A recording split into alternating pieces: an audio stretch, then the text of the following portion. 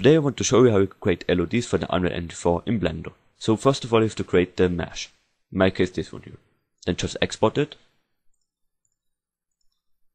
And now we have to decrease the vertices count. Either you do it manually or you do it with a modifier. I will just add a modifier now. So go to the modifier tab, add modifier and choose decimate. Now here you can change the value. So how many words there should be. So for example when you type in 0.1, then it decreases it from 1000 to around 100. And that's pretty good. And I will export this now. So go to File, Export, Autodesk, and I will save it under LOD1.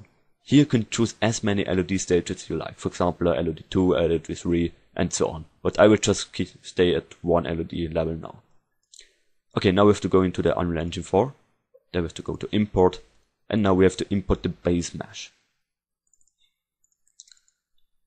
Then if you do a double click onto the base mesh, so that we get to the static mesh editor. And down here at LOD settings, you can import your LOD stages. So I will just click onto base LOD and then import LOD level 1.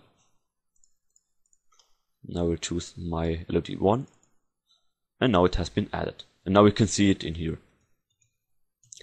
Okay, up here at Auto LOD, you can choose which LOD stage should be shown in the static mesh editor. So when I put it to base LOD, then just the base LOD will be here. Okay, now up here type in auto, and there you have to disable the auto commute LOD distance, because then you are able to change the distance where the LOD should be displayed. Otherwise you could do it also with the auto distance error. You could type in a higher value or lower value, but I would recommend you to just disable this little setting here, because now we can change the distance from the LOD stages here. For example, when I put this to 500, I'll place the mesh into my level.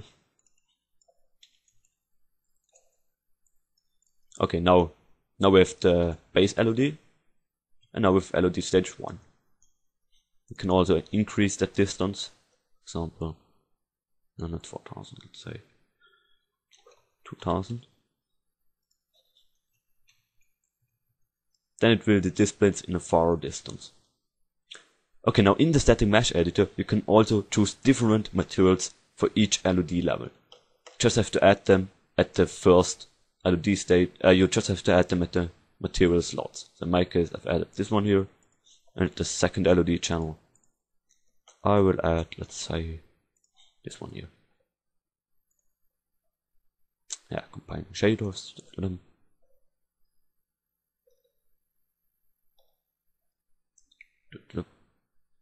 Okay, so now we see our base LOD stage.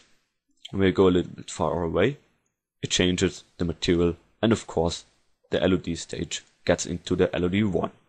And now this saves pretty much performance, so I would recommend you to use LOD stage on your every mesh, even on the small ones. You can always save a little bit of vertices and therefore a little bit of performance. So yeah, that's how you create the LOD stage in Blender for the Unreal Engine 4. Thank you for watching, and until next time.